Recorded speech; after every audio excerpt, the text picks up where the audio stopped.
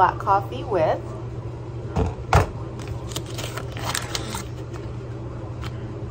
half a tablespoon,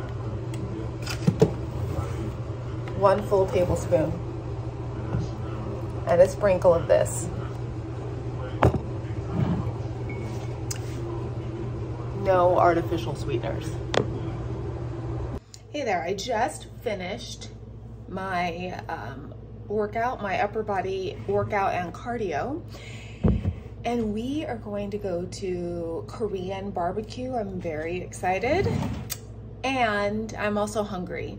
So I won't be able to eat for another hour and a half, and so coffee is to the rescue with a little bit of this. So this is black, and all they do is add a sugar-free flavor, but it's not stevia, it's not sucralose, it's just like the flavor.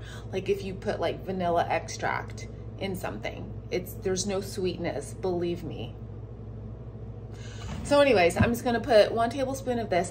Before my workout, I had coffee with heavy cream and butter, but I didn't finish it because, you know, and I doubt I'm gonna finish this. So one thing I am definitely seeing is that my coffee consumption is gonna be going way down because it's just a vehicle for cream and artificial sweetener.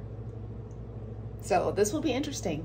But anyways, see you at Korean barbecue.